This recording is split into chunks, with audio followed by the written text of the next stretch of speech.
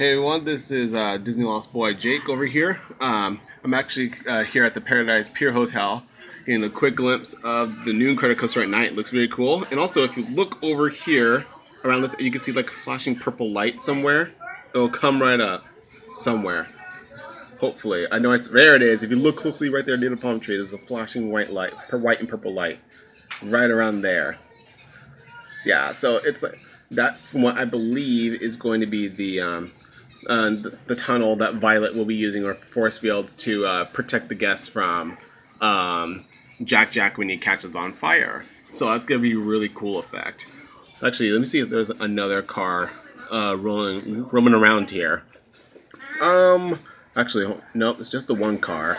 This is my first time actually seeing this this roller coaster at night in person, so it's really nice. So it's actually really cool, really nice. Once again, the ride opens up on June 23rd. Yeah, June 23rd, same day as Pixar Pier. And we will be reviewing the ride this summer. We hope you guys tune in for our review episode this coming summer. So thank you guys for watching, and we'll see you guys next time. Bye.